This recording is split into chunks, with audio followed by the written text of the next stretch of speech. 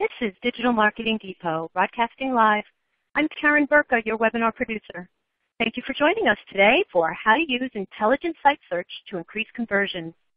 We are very pleased to welcome Mark Floysand, Chief Marketing Officer at Coveo, and John Rossman, Digital Experience Manager at Motorola Solutions. Now, before I turn the webinar over to our speakers, I want to tell all of you a couple of things. If you need some help or have a question for our speakers, just use the Q&A box and we will do our best to help you. If you want to learn more about our sponsor Coveo or Digital Marketing Depot, there are some widgets at the bottom of your screen. Just click on them and they will take you where you want to go. Remember that you can customize your audience console to move or resize any windows that you have open. Now, we are going to hear a lot of great content today. So I wanted to let you know we are recording this broadcast and we will make it available for viewing on demand this afternoon. I'll send an email out when it's ready. So with that business taken care of, let me make some more formal introductions. Mark Floysand has more than 20 years of marketing, sales, and general management experience in the technology industry, spanning blue chip and startup companies across 3 continents, including Apple, Adobe, Business Objects, and SAP. John Rossman has worked at Motorola since 2006 in a variety of roles, leading some of the company's largest digital initiatives and learning all aspects of digital marketing. Prior to joining Motorola, John worked as a developer and project manager at educational software company Vantage Learning. Now, audience, you can see more complete bios and contact information for our speakers on the left side of your console. Remember, if you have questions for our industry experts, please make good use of that Q&A box. I'll get to as many of those questions live after the formal presentations. So with that, I'm going to turn the webinar over to Mark to get us started. Mark, there's your first slide. Karen, thank you very much. And welcome, everybody. Good morning, good afternoon, good evening, wherever you are in the world. We're delighted today to really look at a technology leader, Motorola Solutions' journey to delivering more personalized and effortless web experiences. And along the way, really get a glimpse of how they're coupling the whole search experience to really give a much more personalized experience to the folks that they engage with. What we will be covering in short order is really just reflecting on the fact that for many organizations, they are changing the way that they go about dealing with their customers because of the daily interactions that we as consumers undertake. We've been conditioned through 20 years of Google, Amazon, YouTube, and the like to expect much more personalized interactions really with everyone we do business with.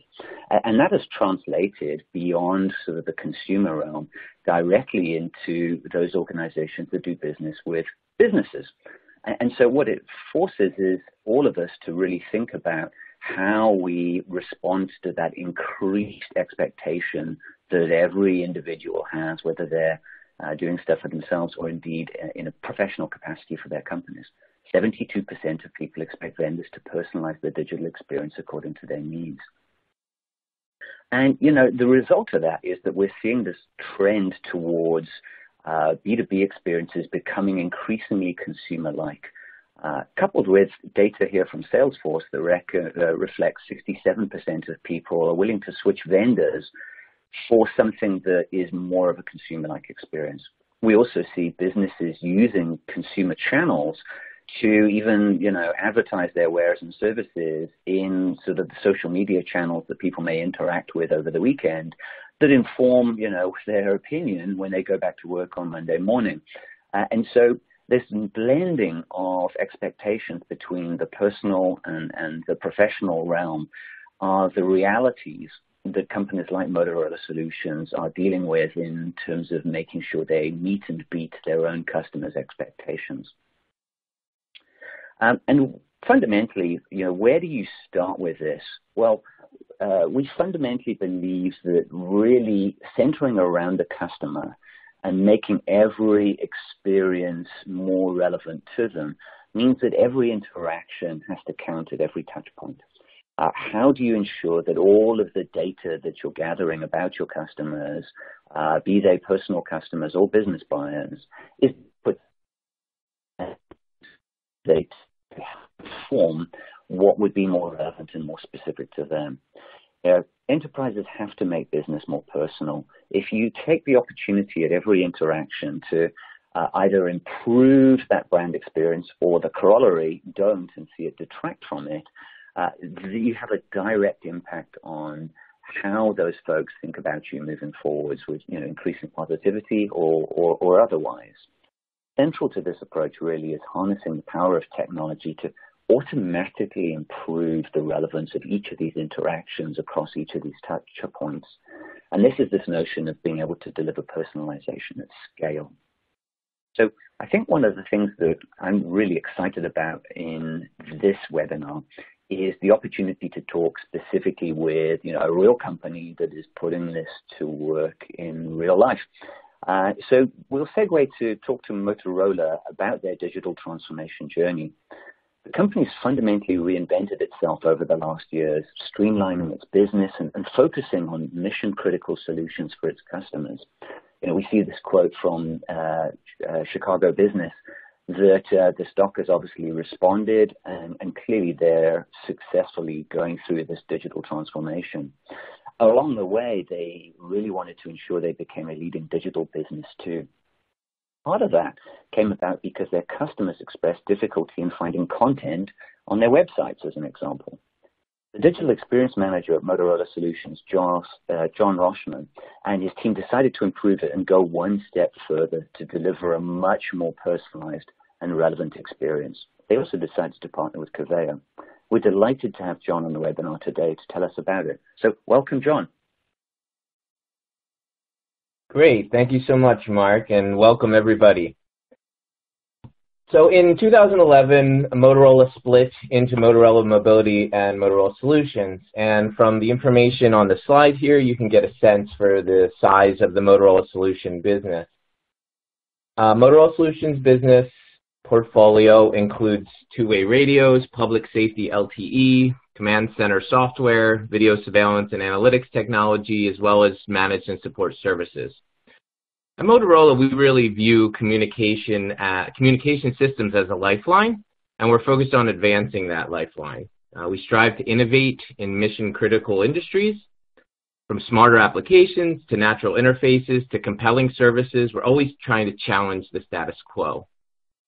Now, Motorola has been around since 1928. In fact, last year we just celebrated our 80th anniversary. And throughout our long history of revolutionizing communications, we've established very strong relationships with our customer base. These relationships have really helped Motorola's business to thrive, but they may have let us off the hook a little bit with respect to raising the bar on our digital experience.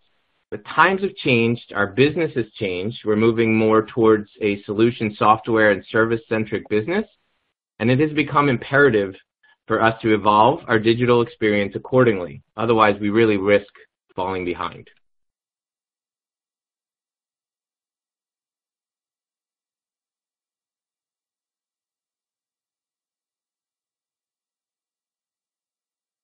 So we have heard from some of our customers that they are facing some challenges doing business with Motorola Solutions online.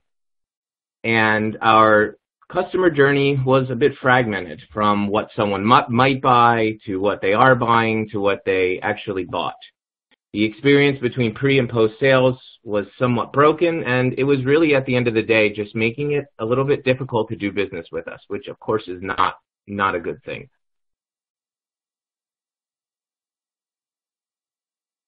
So in March of 2018, Motorola began our digital transformation journey. Our vision, as outlined here on the slide, is a unified, digitized, and personalized customer experience that enables self-service, enhanced and continuous conversion, improved customer satisfaction, as well as process automation. Motorola has organized our digital transformation program into 3 tracks. First, the engagement track, and this track is owned by my team within global marketing on the digital team, and we are really tasked with improving the digital front door. We view MotorolaSolutions.com as the the primary entry point into digital engagement with Motorola. As part of the digital transformation program, the goals of the engagement track include increasing website traffic, improving the quality and the quantity of the leads, of leads by elevating our experience, and by improving a user's ability to research, receive quotes, and really just generate a query.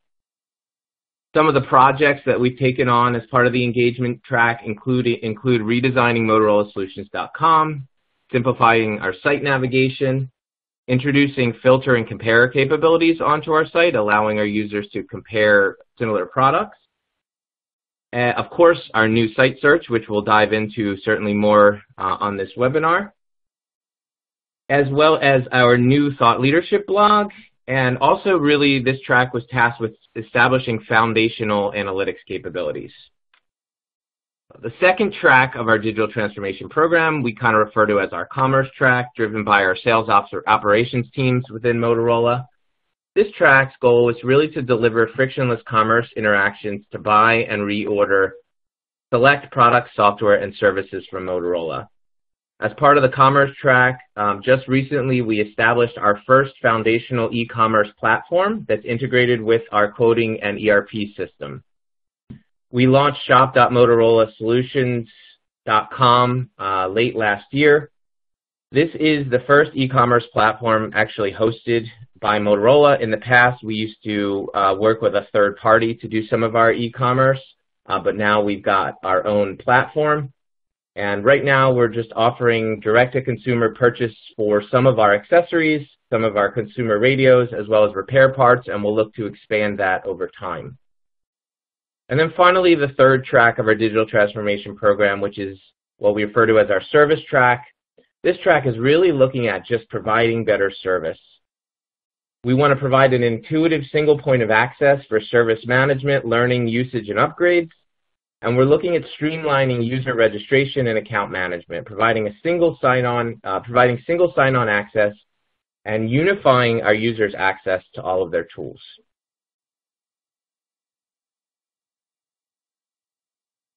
Motorola's digital transformation is obviously a very large program. It's a significant investment for the company, and there's a lot of complexity.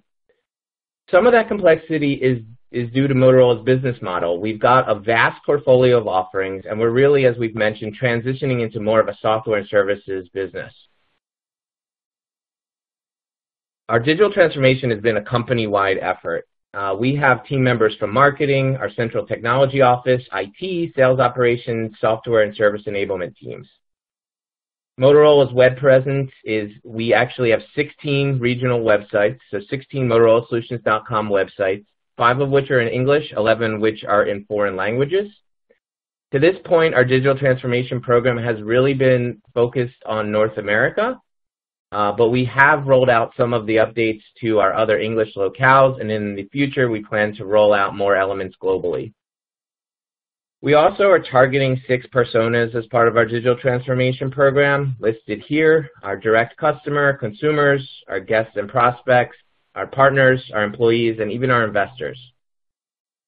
The technology stack that we've employed as part of our program includes Adobe Experience Manager as our CMS. We've transitioned our search tool from Lucene to Coveo. For our shop.motorolasolutions.com commerce site, we're using Oracle Commerce Cloud. For marketing automation, we use Eloqua, and for single sign-on, we use Okta.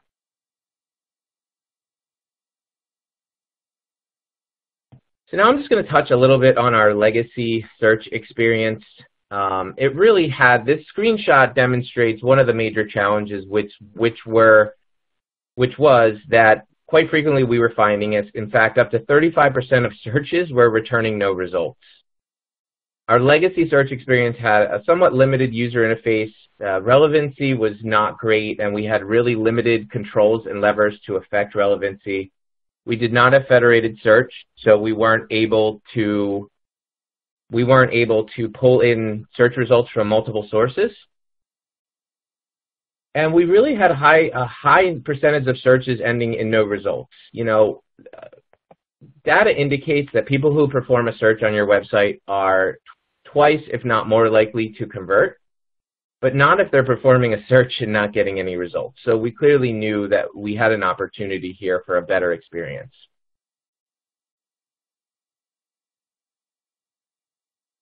So as part of our digital transformation program, we knew we had to improve our site search. Internally, the business, and myself included, put together robust business requirements, and we collaborated with our IT organization to look for the best search tool available to meet our needs. During that process, we were able to identify Coveo. Coveo is a leader in the Gartner Magic Quadrant for insight engines. We reached out to them. They were able to very quickly put together a pilot to demonstrate their capabilities and how they could meet some of our requirements. And pretty quickly, we knew that they were the right choice for us.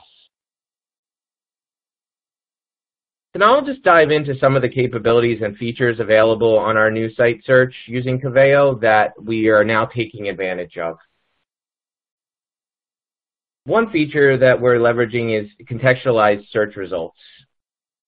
Motorola has now rolled out our new site search with Coveo on 5 of our English websites. And on each of those sites, you'll see content that's really local to the site. On a site-by-site basis, you can contextualize results by dictating which sources are informing search on that site.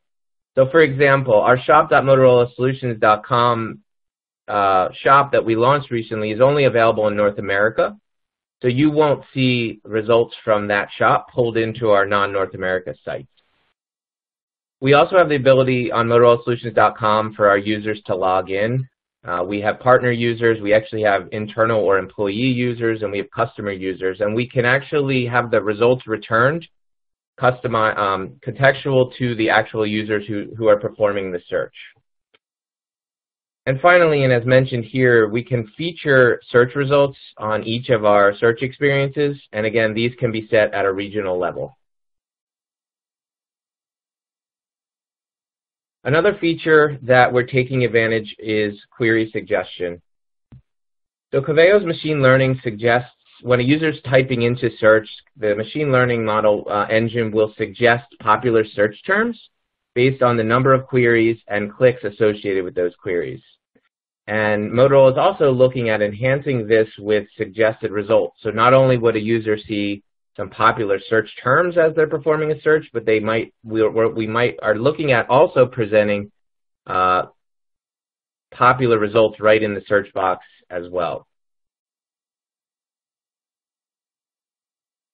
In addition, Motorola's new search offers query correction, and here there's kind of 2 varieties.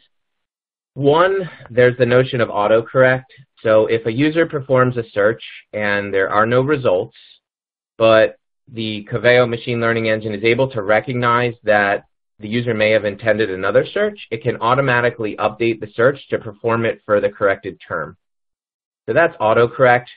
It also offers sort of a did you mean feature. In this case, a user might perform a search and it might match some results, but the Coveo engine is able to recognize that the user may have actually meant something else. So it doesn't automatically update the search, but what it does is it offers you a did you mean option where you can click the alternative term and perform a search for that term instead. So these are all mechanisms that can try to help the user find what they're looking for instead of performing a search and getting no results.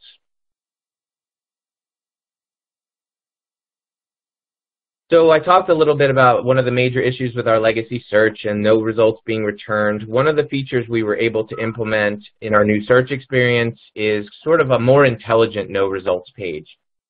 So we're certainly not seeing users get no results as often as we were in the past. In fact, it's very infrequent at this point. But upon the instance that a user might encounter this page, instead of sending them to a dead end, we're offering them some popular search terms based on searches and clicks, as well as some popular results. So at least here, we can direct them to what other people are looking for instead of giving them no information.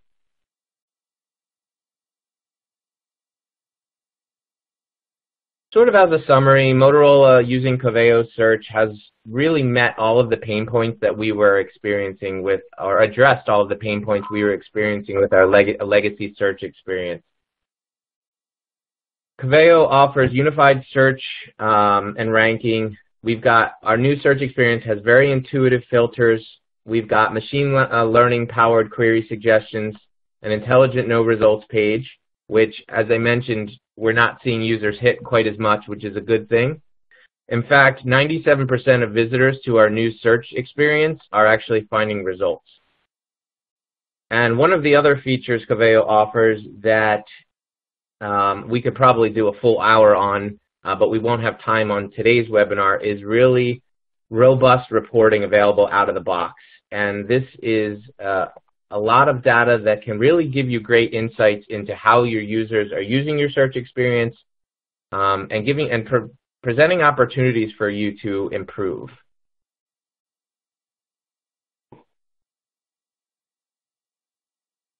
So we launched Coveo in December of last year, so it's been about 2 months. We are already seeing some really positive results, and we'll of course look to continue improving and refining over time. Here we just highlight some of the data, some of the improvements we've seen since we launched Coveo.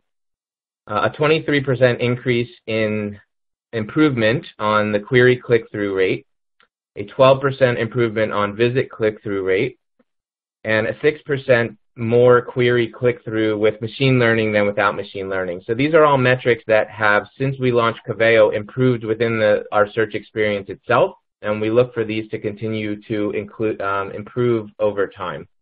And we're also regularly meeting with our Coveo Success Manager to really understand the data that's available in the Coveo admin console so that we can leverage it to improve our search experience moving forward. This slide just kind of summarizes some of the outcomes that we've already seen since Motorola began our digital transformation journey. We have seen increased organic search traffic as a primary driver of traffic to our site.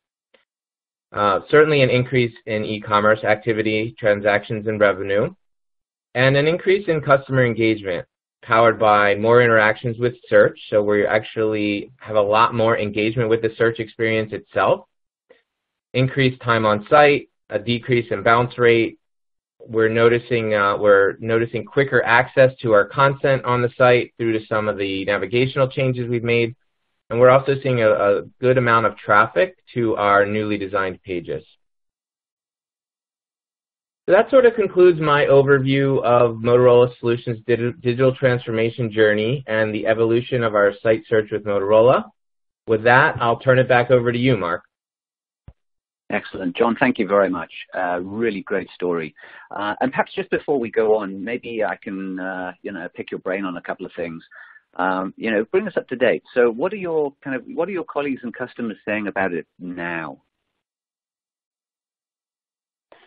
Sure. So Motorola plans to run our customer satisfaction survey again this summer, but the sentiment so far has been really positive, especially including among our colleagues.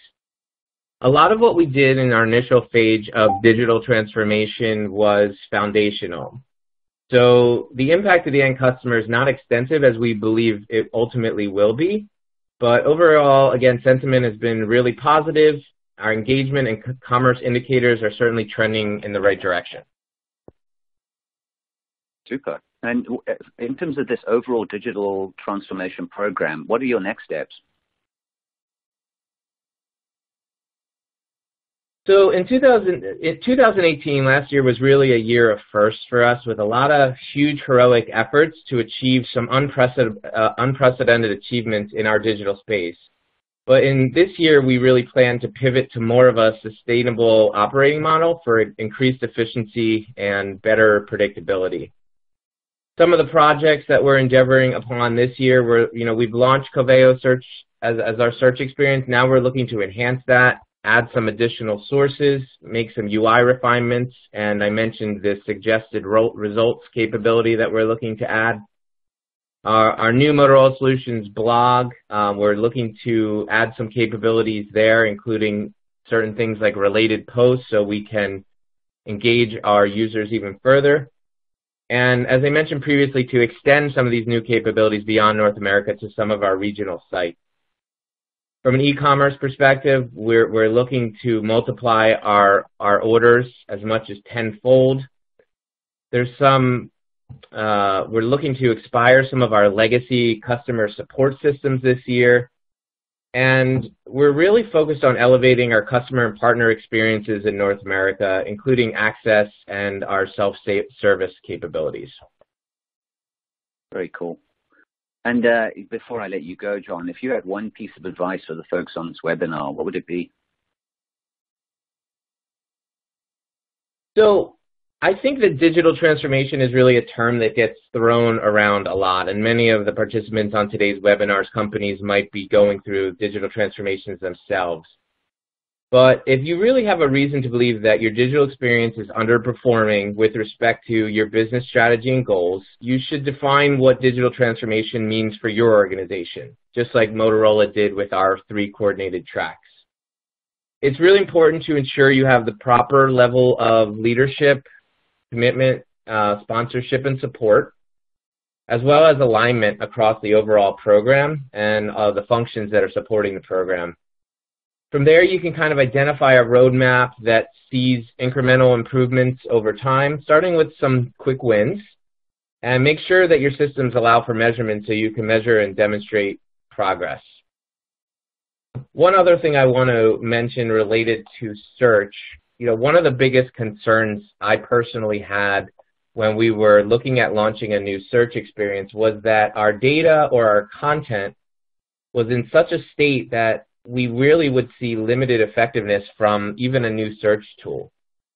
And what I came to learn is that while it's definitely best practice to ensure that your data in your source systems is clean and as accurate as possible, a search platform like Coveo can offer a variety of ways through index design that can take your search experience to the next level very quickly, while also affording you some of the additional time to do the data and content cleanup in the background.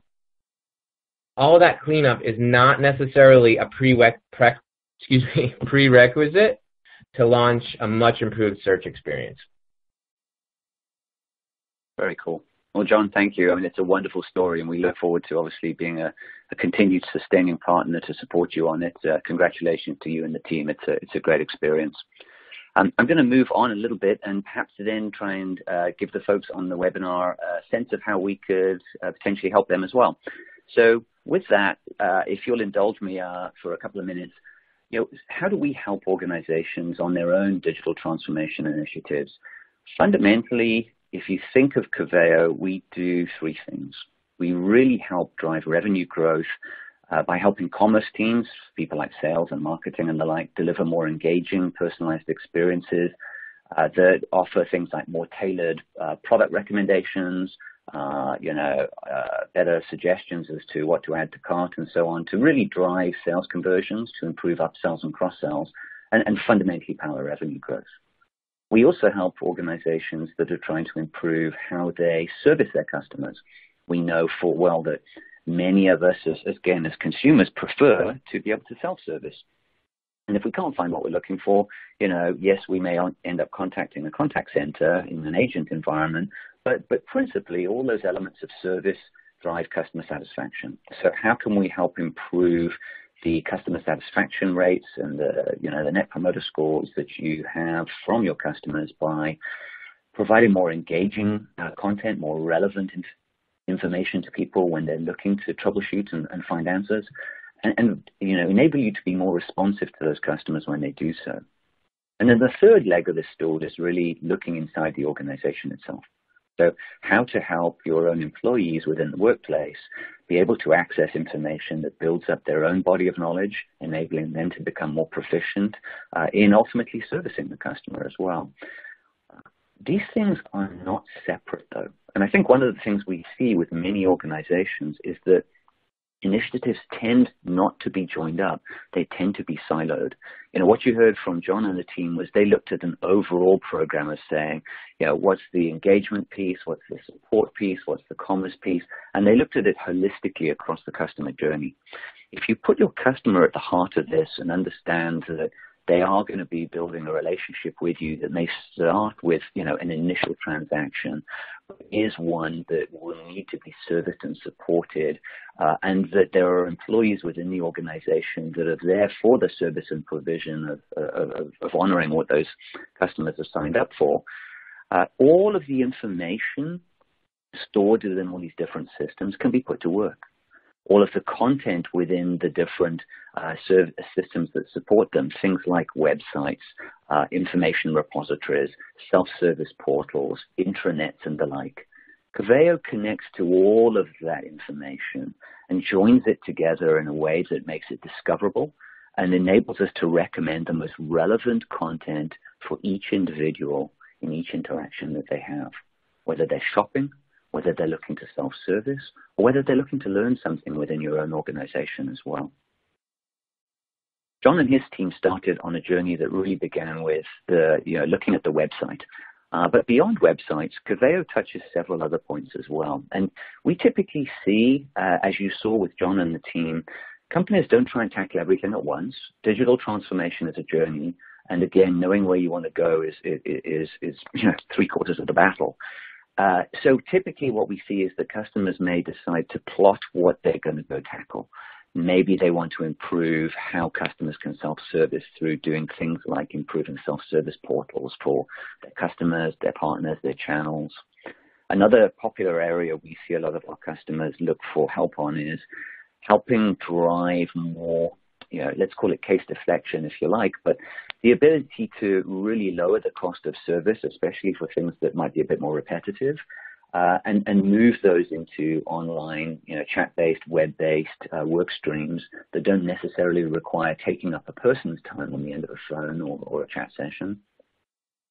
Things like more deeper integration into CRM systems, contact relationship management systems, whether that's Salesforce, Service Cloud, whether that's Microsoft Dynamics 365, whether that's ServiceNow, etc. How to enable support engineers, service personnel to really understand the journeys your customers have been on and equally be prompted with the most relevant information that is likely to help them answer the problem at hand for those customers that do talk to them. So we see a lot of folks engaging in things like conversational interfaces, experimenting with how to use things like chat and chatbots to improve the commerce conversion, to improve the self-service conversion, and really provide that additional channel of interaction that so many customers prefer. If we go back to where we started, a lot of these experiences are being driven by expectations from the consumer. So much consumer messaging has emerged and is now standard that engaging in those channels for business-to-business relationships is just as important. What's equally important is not to do them separately and siloed, but to make it part of an overall platform that is informing and is being informed by all the other interactions that are taking place across these other channels. If your systems aren't learning what content is relevant from high-volume channels like your website or your e-commerce store, and using that information to recommend what might be requested through a chatbot, you're missing a trick. We're seeing a lot of organizations build this capability actually into their product itself, whether that's an app because their business revolves around an app, or an online site or service. An example of that, there are several companies who are embedding the capability for customers to find their way inside their own product. And obviously, as we said, from an internal point of view, ensuring that folks within the organization can take advantage of this capability as well. But why? Well, the honest answer is it has real business benefits.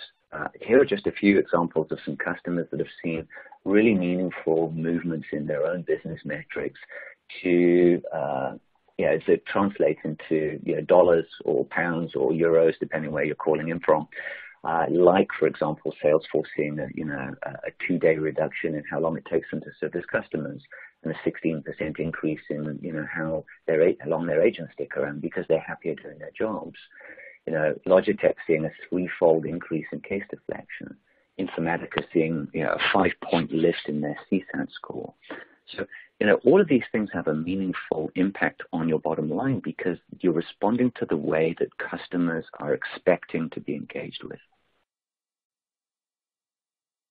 John mentioned that in his journey of evaluating vendors, they turned to Gartner. We're obviously very pleased to be the leader in the Gartner Magic Quadrant for Insight Engines and have been 2 years in a row.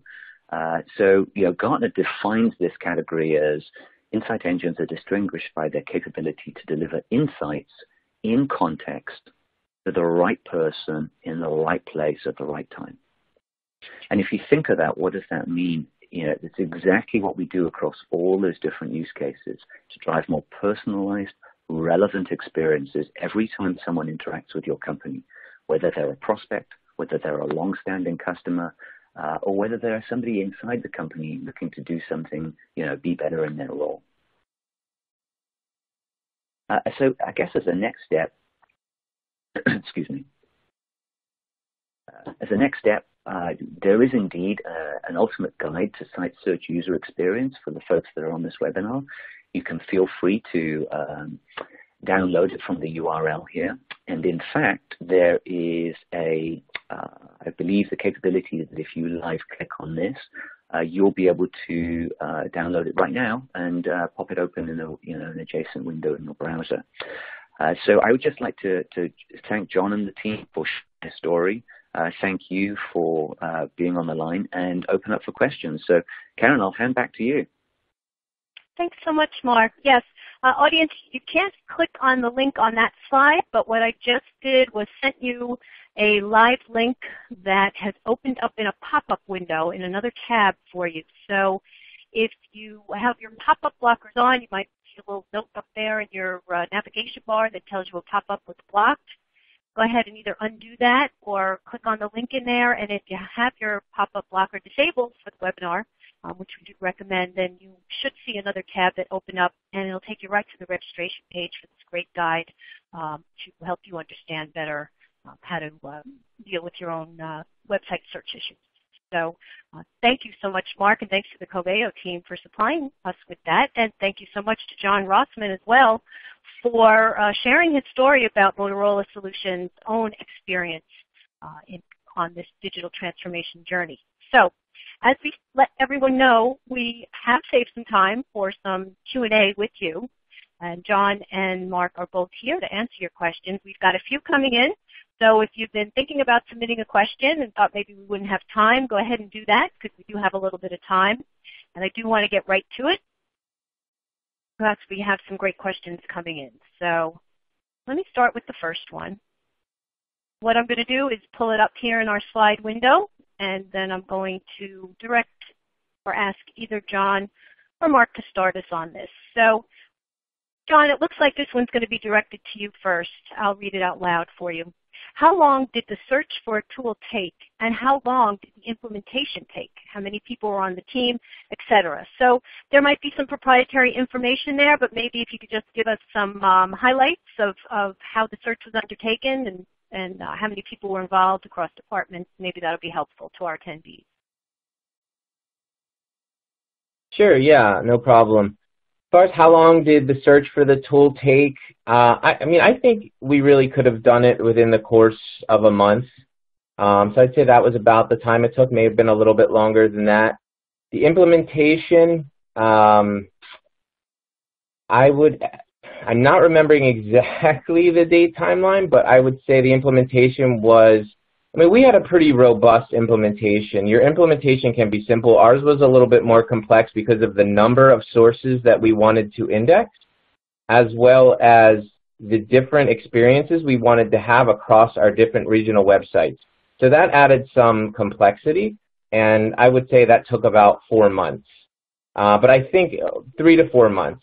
And then the number of people that were involved was actually much lower than you would expect. Anytime we wanted to index a source to pull that source into our search results, we needed to engage sort of the technical lead from that source to help with the index design. But we worked with a few developers at Coveo and a few technical leads at Motorola. But overall, I'd say the team was 6 to 10 people max, each with varying responsibilities. And in some cases, not everyone had quite as much to do as others, but overall, there were probably about 10 people engaged. Mark, how about from the Coveo team's perspective? How long should an implementation of this type of tool take, and what should be involved? Sure. Yeah, I think John nailed it, which is, how long's a piece of string? The factors are how many different types of repositories are you going to go and connect to? Coveo has 100 plus standardized connectors straight out of the box that makes connecting to a lot of common repositories very straightforward. But we also have a number of tools that are used by our own development team or our customers' development teams or the partners that they engage with to write things that we don't have a connector for. And those tend to be, maybe there's a 15-year-old legacy CRM system that no one touches, no one dare touch. The guys who built it long moved on and it just works. But you really want data from it to be fed into Coveo so that Coveo has comprehensive access to it. That would be an example of, a bespoke piece of API development or the development that someone would use to connect to our APIs in order to feed that information in. Those tend to be the things that extend a project timeline, but standardized connections are, pretty much straight out the box. And so, a typical web implementation, we see done in a large, complex organization, in a month or two, and for simplistic ones, a matter of weeks. All right, great. We had a couple of questions around how Coveo hooks into, or I guess integrates with different tools. So this one specifically I'll put up, but I'll mention a couple of the other systems that they asked about. How does Coveo hook into Microsoft SharePoint for search? And someone else had also asked about Workday Learning. So maybe you can cover that, Mark? Sure, gladly. So SharePoint is obviously a very common repository, and the many flavors of it that many organizations have, especially if you have a Microsoft architecture. And we find many of our organizations are actually using Coveo to unify multiple instances of SharePoint content, various versions of it, SharePoint Online, SharePoint servers that again were built years ago and are just sort of sitting in the bowels of an IT organization somewhere. So we have standard connectors to connect to Microsoft SharePoint instances that enable us, obviously with credentials, to be able to index the content in them and pull them through. Likewise for Workday and a host of workflow and ERP systems as well. We also have some generic connectors that enable us to connect to things like databases. So very frequently we may find that, an organization just at the heart of it has a relational database or a SQL database that they simply want Coveo to index. And there we use our generic database connectors.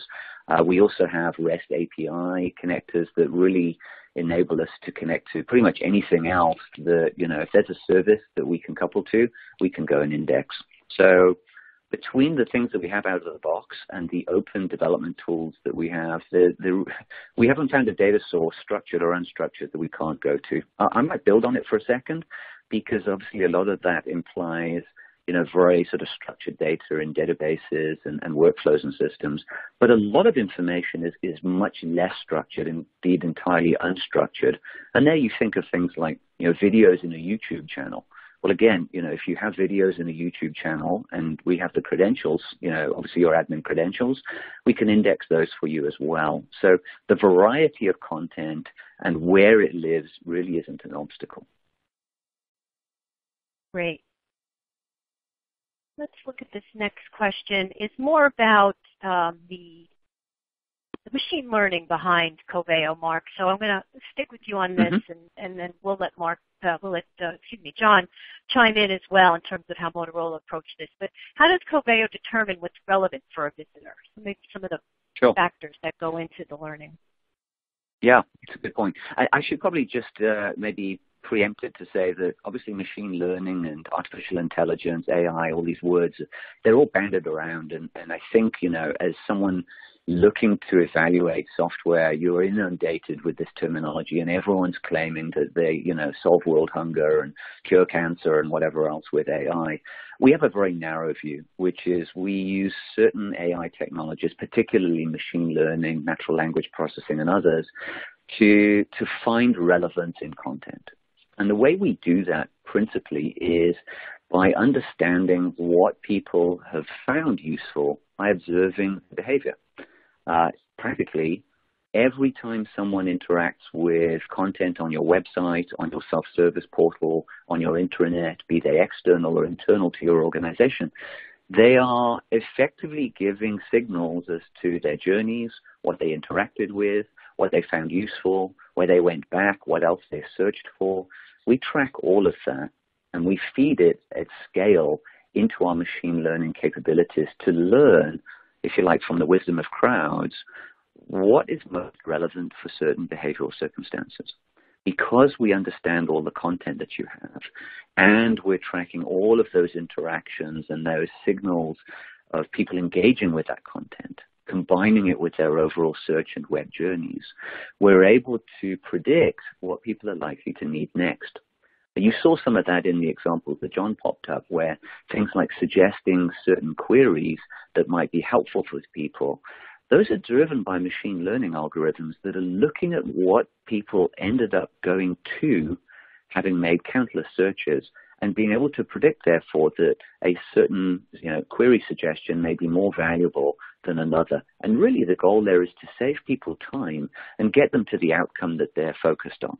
So we're constantly looking at what they did and using that to feed back into the machine learning in an unsupervised fashion that just keeps getting better.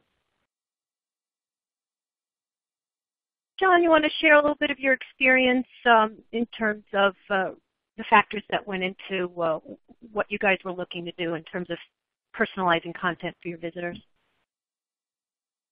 Sure. So Mark spoke to kind of the machine learning engine and how that works. Some of the other aspects that I touched on with respect to contextualized results for a particular user. Our particular implementation used an index design that for a logged-in user, we're able to identify characteristics about that user in order to present content that's relevant to that particular user of a particular type. So when you work with Coveo, you'll actually do sort of that index design activity, which will sort of help you put together a search experience that, especially with a logged-in user, is able to identify the user and then present results relevant to that particular user. So that's another way that you can present relevant kind of user-level content. And then also in our case, where I talked about different regional sites presenting different content, it's the same search user interface, but configured on a site-by-site basis to present relevant sources. So the example I gave of shop.motorolasolutions.com is a North America only shop. Well, we only use that as a source on our North America site, whereas if someone were to perform a search, let's say on our European site, it's not going to index that particular site. So in addition to some of the machine learning and the relevance that supports, there's configuration options you can do as well with respect to the authenticated user and that index design that you can use to present what you believe to be the most relevant results to the user. Yeah, hey, Karen, and just to build on John's point there, John, you raised a really interesting observation about the fact that, a lot of your customers, if they're logged in, obviously that enables you to deliver more personalized, relevant content to them.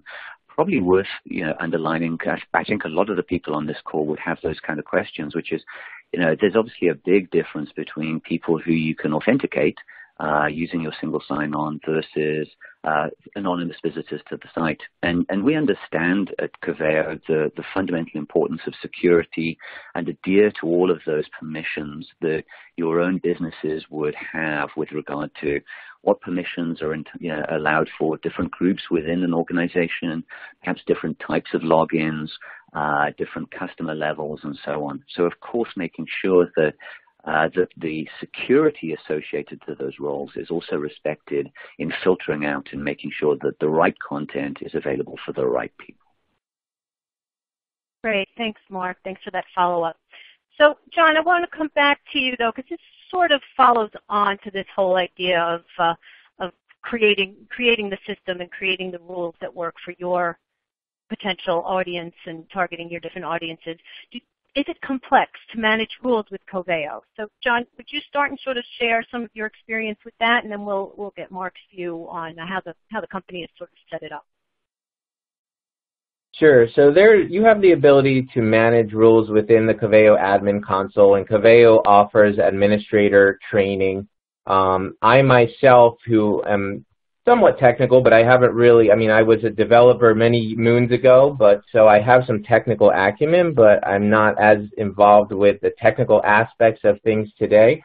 I myself am able to go in and use that featured results capability. So I can identify a term for which I want to have a particular result featured, and that's something that I'm able to configure myself. So I believe that it's not difficult, and especially with the Coveo administrator training, it should be something that most people, as far as a rule management perspective, should be able to handle. Mark, you want to jump in on that and sort of explain a little bit from Coveo's point of view? Yeah, maybe just to round it out, one of the things that John alluded to there as well is obviously that the admin interface.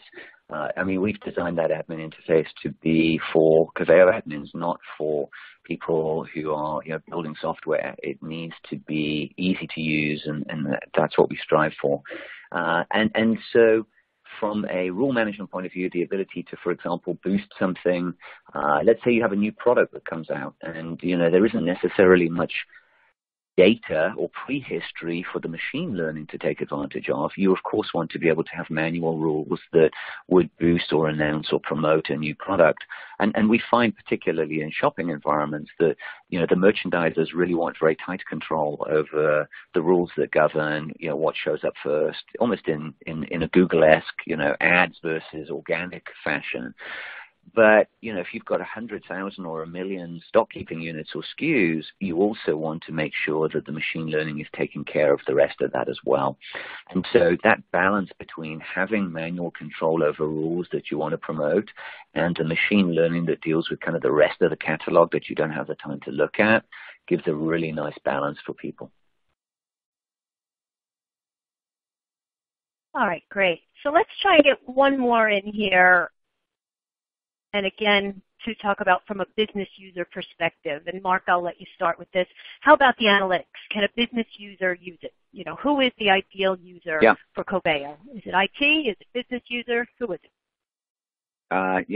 It's the business users. This thing needs to live and breathe. And so from an analytics standpoint, we build in a lot of dashboards straight out of the box that enable our customers to be able to see what content's working, what's not, where there are gaps, where they're seeing usage pick up, what geographies, a lot of standard analytics reports and dashboards straight in the interface that are simply point and click, as well as the ability to create custom dashboards that would be unique to your business and tailored accordingly. We, as John mentioned, we have a customer success team that works super closely with our customers after the implementation to continue to refine dashboards and to make sure reports are set up that really meet the needs of the business. So short answer is, that cliche of what's not measured isn't managed. We measure everything, and that gives you the ability to manage it as well.